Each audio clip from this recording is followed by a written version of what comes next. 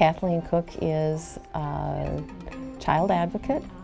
She is a person who is pretty driven, has high expectations for herself and those around her, who sees her life as a vocation of service to others, not just a career. I always said I was never going to become a superintendent. My father is a retired superintendent, and I knew the life that he lived and how consumed he was with school, and so I said I'm never going to do that. And my goal was always to make a difference for children, and as I grew in my career and as I obtained additional education, I was challenged with how you can give back and can you have influence in a broader perspective. I was an elementary teacher, I was an elementary principal, I was a program evaluation specialist, a middle school principal, director of human resources,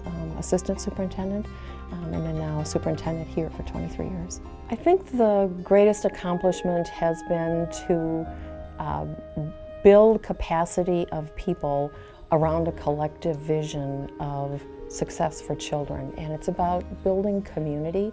If you go back 25 years, Hamilton was a district in distress, and achievement was not only at the bottom of the county, it was below the state average.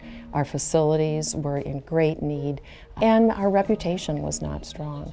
And we had a very wise board that had a vision that things could be better, and I was very fortunate that they entrusted the community's children and resources to me and to our team, and with a team working together with a very strong staff and with parents and community, we've been able to completely transform the Hamilton School District, and we're now known as one of the highest achieving in the state. We are one of the lowest spending.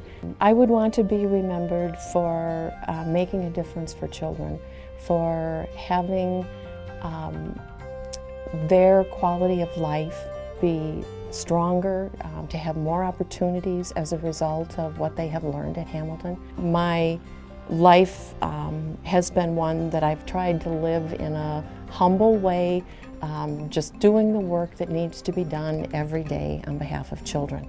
And so for someone to tap you on the shoulder and say that it's been a lifetime of accomplishment is very touching, and I'm deeply honored and humbled.